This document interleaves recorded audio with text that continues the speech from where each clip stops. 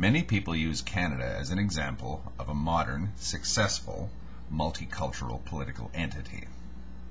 That may be the case, but I hold it's not because of any inherent Canadian virtues or simply because Canada is a large country with lots of wealth and empty spaces to accommodate new people.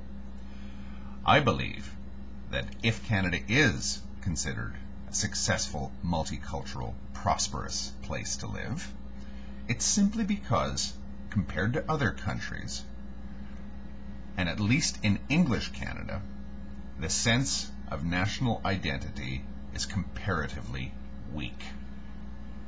If multiculturalism is a success here, it's simply because Canadianness is less well defined.